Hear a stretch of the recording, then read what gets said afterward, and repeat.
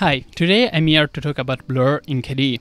Now, what we usually call blur is actually a more complex effect structure. So there is the applet, which is transparent.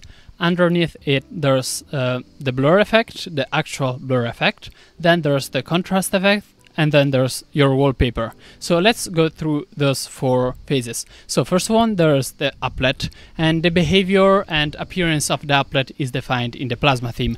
I've done lots of video on the Plasma theme, so I'm assuming you know what that one is. Then there is the blur effect, and the blur effect has some very nice features. First of all, it's very fast. It uses a dual Kawase algorithm, if I'm remembering correctly. It was introduced, this algorithm, in 5.13, I think, and it allowed us to use very high radius for the blur without compromising neither CPU time nor, the appearance of the result. And secondly, the blur effect is also very color accurate, because there was a post in r/KDE that said that when transitioning from colors, there's a common mistake that produces some black bars in the middle, and we actually fixed that, so it is very color accurate. So those are the features of the blur algorithm, which is super nice. But it's not just a matter of the blur, because if there's just blur, then you're going to get a very bad contrast ratio for what's over it, because you will have black text on black background if you have a dark wallpaper. So what we decided to do is to add a contrast effect. So the contrast effect works like this. It's a normal, let's say normal, image editing tool. So you have actually three options, which are contrast, intensity, which is actually luminosity, and saturation. And you can change the three values independently. Now, the contrast is something that takes dark colors and make them lighter, takes light color, of course, and make them lighter as well. The saturation brings the color more to life, like if there's something that's kind of red, it makes it super red.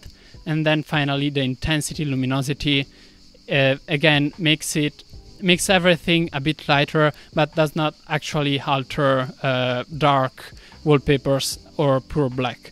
Contrast, as the first effect, is what we use to take the black and make it a bit lighter. So if you have a completely black wallpaper for any reason, you can still get a readable text over it, because it's not going to get as complete black even at the applet level. It's going to be it's going to get lighter.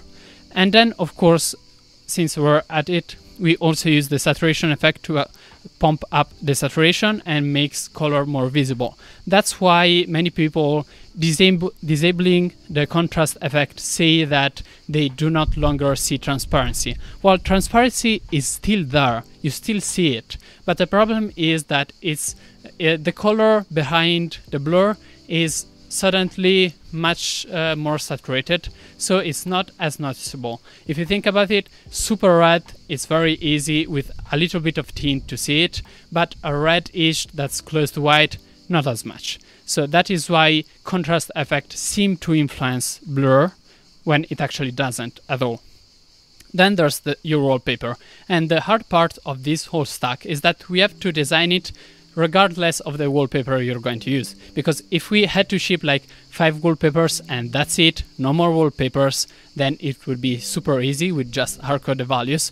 But there are some crazy busy and some very minimalistic wallpapers, and we have to design for both of them. And it's actually really hard, because first of all, you have dark wallpapers, and those need to be lightened up. Then you also have wallpapers with colors, but that are either very light or very dark, and those needs to be saturated. But sometimes you also get some wallpapers like the one using C, which do have some color, sometimes even pretty strong.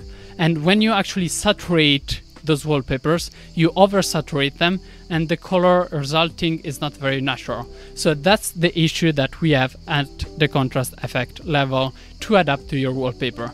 The blur is not really involved in all of this. It's just, making it look like it's frosted glass, and that's it. So what we're trying to do is design something that's better than contrast effect. That's something we're experimenting that's something we're experimenting. Now, that could lead to some new effect, or maybe we just need to use the contrast effect better.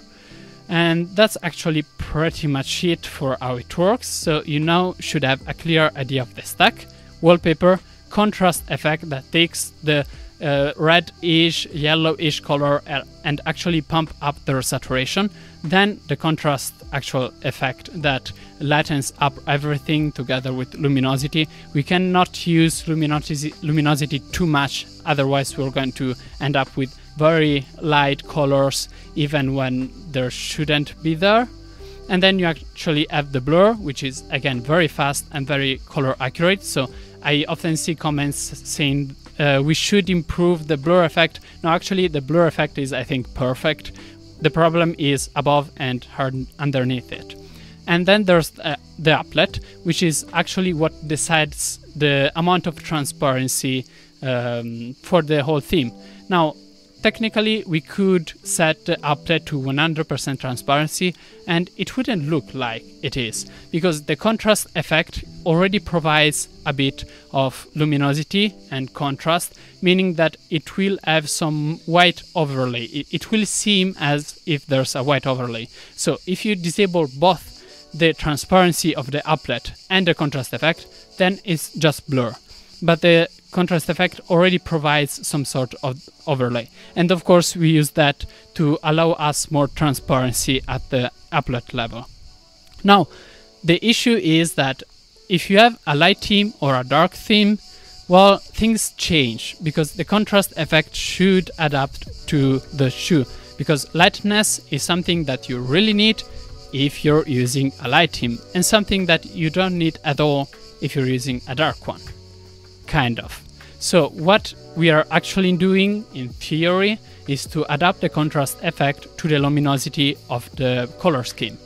However, we are not actually doing that because it doesn't fit our use case well enough. Because if you actually go see what colors are generated, what intensity values are generated from the color scheme, they are not good enough. So we currently have just one intensity effect for both light theme and dark theme.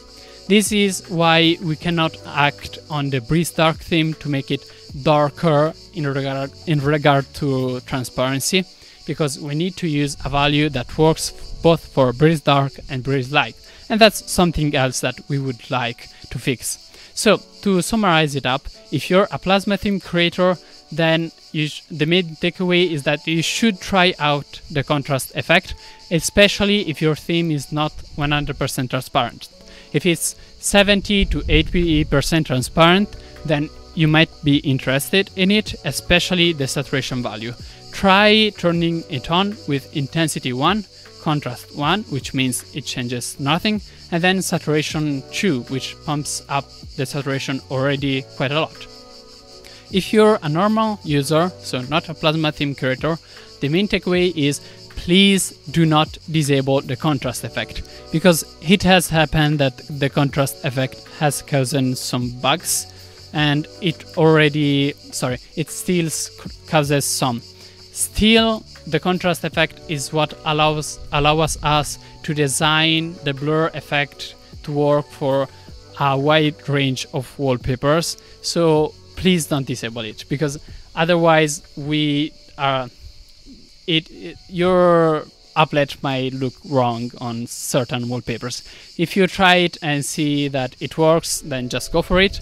But if you want an opaque panel, do not disable contrast effect. That's automatic. Just right click on the panel, go to the adaptive transparency section and select opaque.